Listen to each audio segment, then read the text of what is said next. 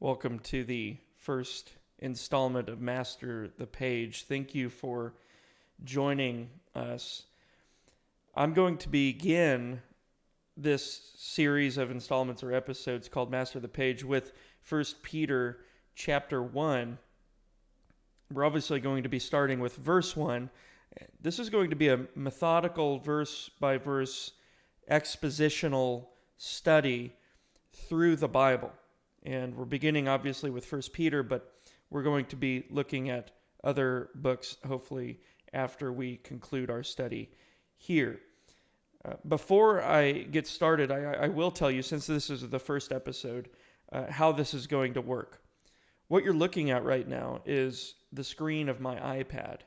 And I have a stylus for that iPad, a pen, if you will, for the iPad. And I'm going to use that to make marks on the text, under the text, make notes. I'm going to circle words, all so that you can see my work as I progress through the verse.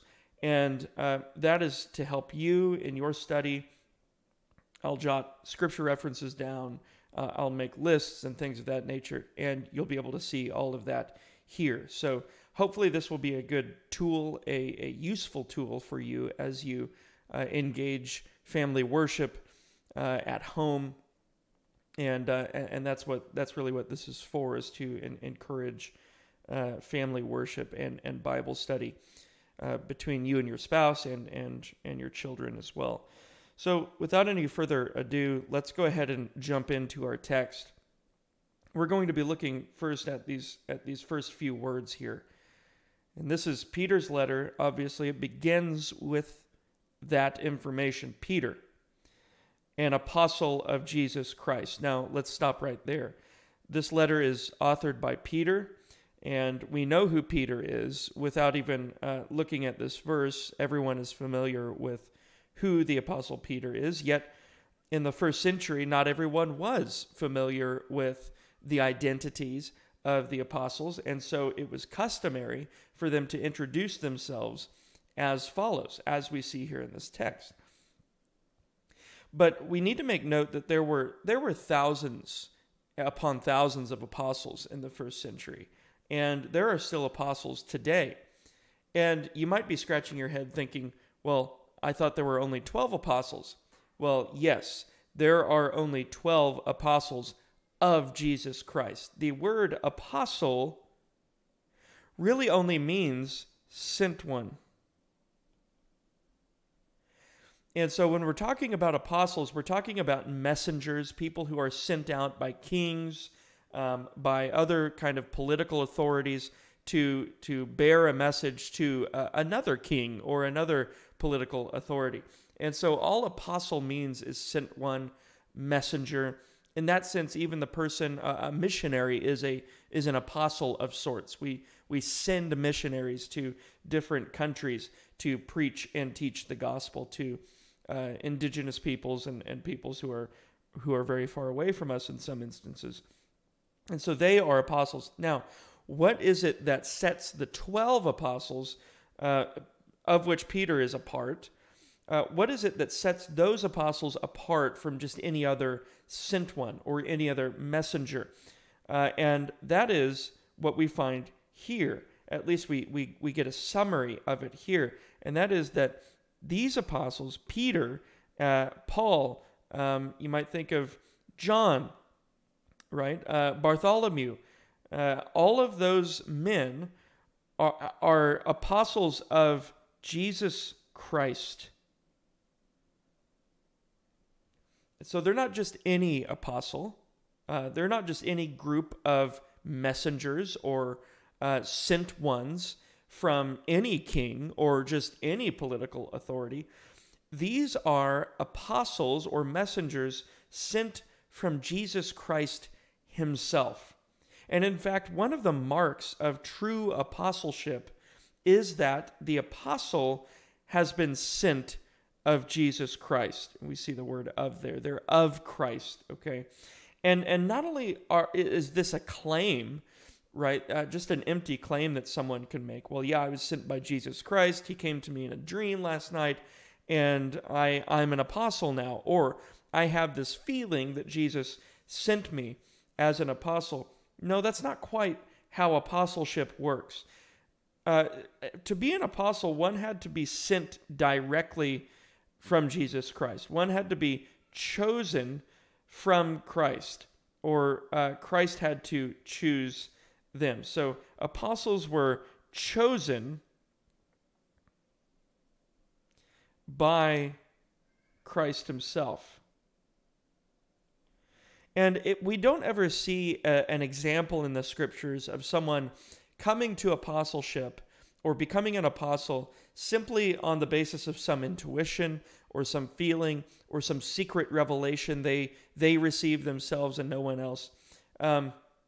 Even Paul, who was as one untimely born, who was kind of chosen as an apostle later, was chosen by Jesus Christ himself. Jesus appeared to him, and not to him only. He actually appeared to someone else. He appeared to Ananias as well. And so there were various ways in which Paul's apostleship could be confirmed by the other apostles. There was a witness, and obviously Paul conducted himself as an apostle and performed signs and things of that nature, which confirmed that God indeed was working through him in a very special way.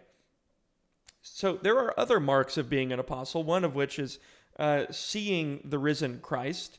To be an apostle, you had to be a witness of the risen Christ. And there are other marks that we could draw out that tell us whether or not someone is an apostle.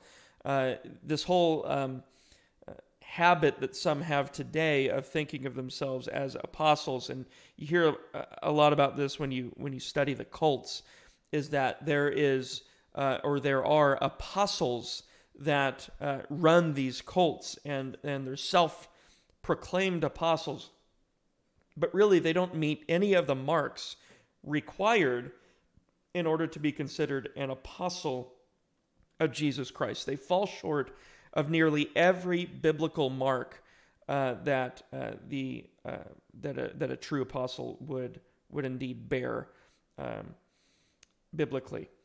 So it's Peter, an apostle of Jesus Christ. He's not just any apostle. He's not just any messenger. He is of Jesus Christ. And another reason that that's significant is we know from our study in theology and from elsewhere in the scriptures, we think of maybe John 1:1 through 3. We know that Jesus Christ is the eternal Word, God, right? He is God who took unto himself the fullness of a human nature. He became like us in every way. He was tempted like us in every way, yet without sin.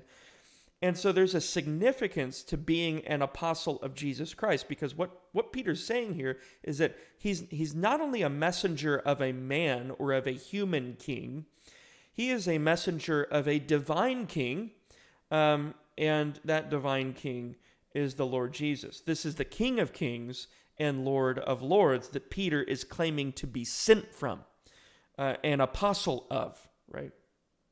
So there are several elements of significance just here in these first few words that we could probably preach a whole sermon on.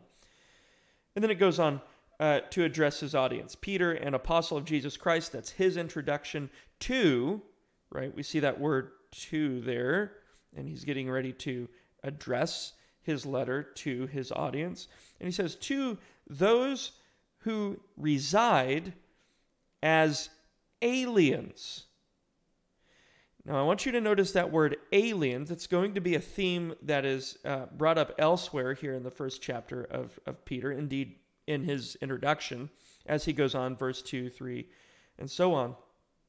And the word alien here doesn't refer to people from outer space or anything like that.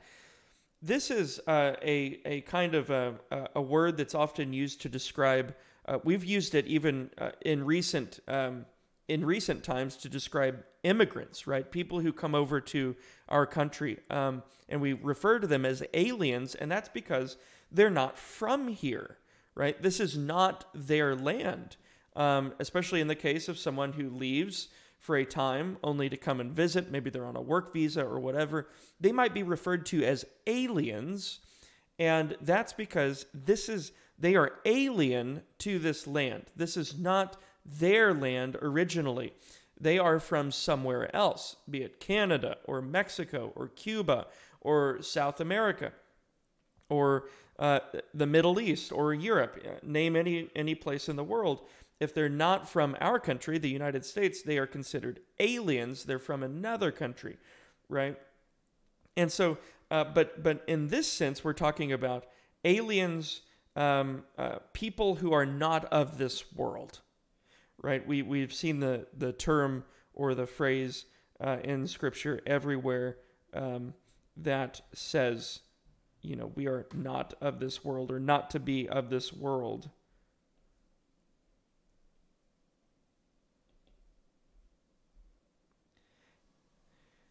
And the idea here is that, Peter's audience are pilgrims.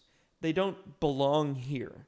They're only visiting, if you will. They're only here for a season. And they have been born again as true, genuine Christians. And they now belong to God in Christ. They've been adopted, we might say. They've been adopted into a divine family, right? So that they no longer belong to this world.